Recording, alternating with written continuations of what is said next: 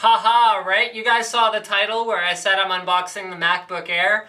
Clearly that was a lie. This is the Asus ZenBook 13.3-inch Ultra... no, I'm just kidding. I actually am unboxing the MacBook Air, but before you hit the dislike button, it's for a very good reason. It's so that I can compare it against the Asus ZenBook. So, the MacBook Air, yes, it's been out for a little while. This is the second generation product. Let's have a look at the overall spec of the machine that I have here in the lab today. This is... you know what? It's not going to be quite a fair comparison between the MacBook Air and the Asus ZenBook because, in terms of the overall spec, the MacBook Air is actually not quite up to snuff. It is a Core i5 versus a Core i7 processor on the ZenBook. They both have 256 gig SSDs. They are both similar in terms of the size, in terms of the form factor, the amount of RAM, but the MacBook Air has Thunderbolt, which the ZenBook does not. And what was the other thing that was sort of missing that I felt was not quite as good about the MacBook Air? Yeah, I think that was pretty much it. So basically, yeah, it's got only a Core i5 instead of a Core i7. And, yeah, has a built-in FaceTime camera, which I think what they mean to say is webcam, and then software called FaceTime preloaded on the machine. But, you know, just nitpicking, right? Okay, so hello.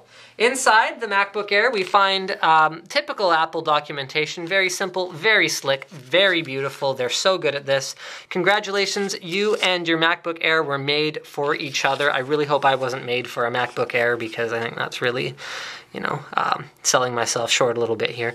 You can click anywhere, you can pinch to zoom, you can rotate images, you can scroll up or down, switch between full screen apps using 3 fingers, and you mission control using 3 fingers up. So, yes, you have a multi-touch touchpad with gestures and all kinds of good stuff like that. Excellent. So here's ready, set, up, go, and life with your MacBook Air, and problem meets solution.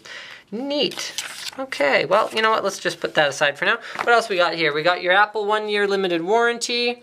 That's another thing that's not going to be quite as good about the MacBook Air, is the warranty is not as long of a period compared to the Asus notebook. All right.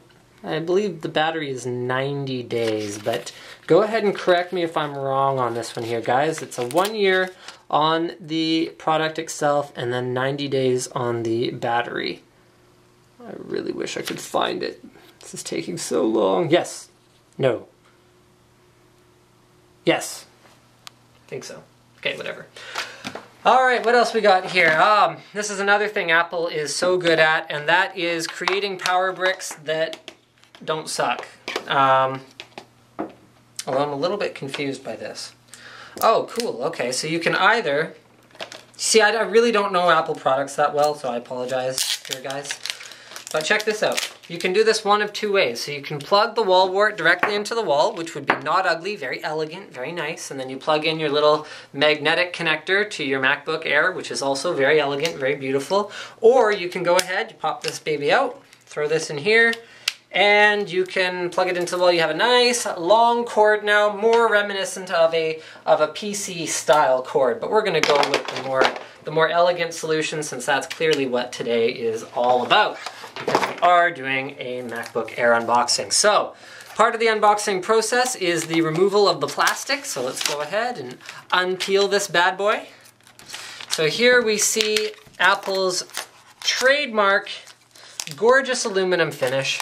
And really not enough can be said about it. If you've seen an Apple, you pretty much know what I'm talking about. So you got that beautiful anodized aluminum. Aluminum, remember, is lighter than most metals, but still retains the necessary strength for use as a building material in consumer electronics. Magnesium is another option. In fact, that's been done in the past. I think Toshiba did it. Maybe it was Panasonic. One of them's done it with a thin and light style notebook, but the problem with magnesium is it's highly flammable. So aluminum does not have that particular drawback. Here we have a little piece of paper protecting the 13.3-inch screen. And you know what? Let's do overall form factor a little bit. Things that Apple does right. Well, everyone loves the chiclet keyboard. Personally, I don't, but everyone else seems to love the chiclet keyboards. I like a little bit more tactile feedback, but I am not the mass market. They do their layout right though. So their delete key is wide, their shift is wide, their return is wide, their other shift is wide, their tab is wide, everything is wide. They have properly laid out arrow keys, and the overall keyboard feel and spacing is excellent. That is why people buy these machines. Another thing Apple has figured out that no one else seems to be able to is huge touchpads that are somewhat proportional to the size of the screen in terms of their shape. So we've got a nice widescreen, large size multi-touch touchpad that is going to make your user experience better. We've also got our Facebook, FaceTime camera up here, and let's go ahead and check out the overall thickness. Oh yeah, this is going to be even better than usual. I'm going to do my iPhone thickness comparison. So there is my thickness comparison on the top, so that is the screen, and then here's my iPhone thickness comparison to the bottom of the MacBook Air, just like that. And then we're going to take the whole thing and do the thickness comparison just like so. So the whole thing is very, very thin. The form factor is outstanding, as you guys are probably already aware, since I am not the first person on YouTube to check one of these out. Here we have an SD card reader, we've got a USB slot, and we've also got I believe that's a Thunderbolt port. Moving along to the back, we've got a nice black slick looking hinge. We've got some rubber, well, more like plastic feet here. They're going to keep you the rounded bottom from scraping along the table. We've got our power connector, a USB 2 port, a headphone port, and that is pretty much it. Not a whole lot to this thing, is there? Very easy to open up the cover though, due to the shape of the lip right here. So you can just pick it up just like that. And let's go ahead and turn it on if I can figure out how to do it. Sweet! I love how they still make that noise.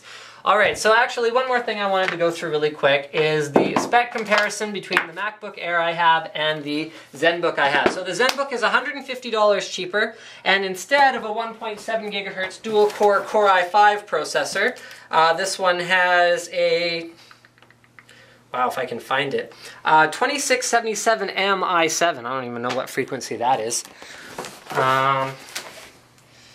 Yeah, I got nothing here, guys. So it has a 256 gig SSD, it has a wireless LAN, Bluetooth. This guy has 4 gigs of RAM, 256 gig SSD, 13.3 inch LED backlit 1440 by 900 display. They both have integrated HD graphics, built-in webcams. I'm assuming this one has a webcam too. English for the main language. Check Press that out. the return key. Okay, headphone port, Thunderbolt port, wireless N, and Bluetooth 4.0. Yeah, they both have Bluetooth, backlit keyboard, and ambient light sensor, pre-installed Mac OS X and iLife, and size and weight is here. Cool. Okay, so that was pretty much my unboxing of the MacBook Air. Don't forget to subscribe to Linus Tech Tips for more unboxings, reviews, and other computer videos, especially if you want to stay tuned for my ZenBook coverage coming soon. Okay, so we have the specs now. The Core i7 is actually just 100 megahertz faster, so that's a 1.8 gigahertz regular speed and a 2.9 gigahertz turbo. And actually one more thing, the weight, so the Asus is 1.3 kilograms and the MacBook Air is 1.35 kilograms. So the Asus Ultrabook is actually lighter as well as its other advantages.